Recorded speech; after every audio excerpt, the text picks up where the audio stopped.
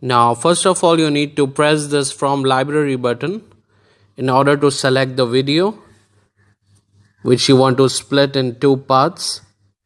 Let's say if I select this video.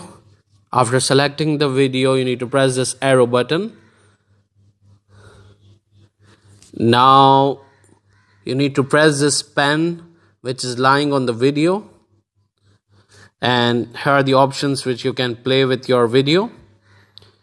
Now in order to split the video, you need to press the split button, and it will give you one bar from which you can select the part which you want to split from your video.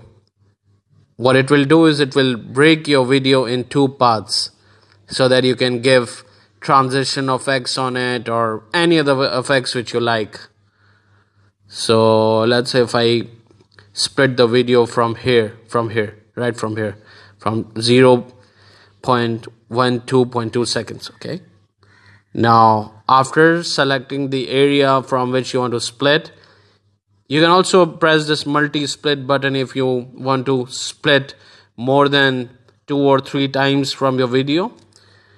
Once you have done it, simply press this tick mark button.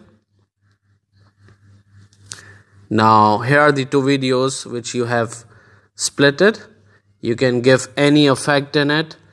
You can give transition effects in it, and you can increase the volume, you can decrease the volume.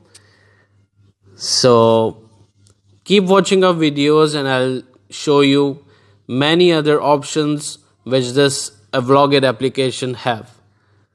Thank you guys. Bye bye.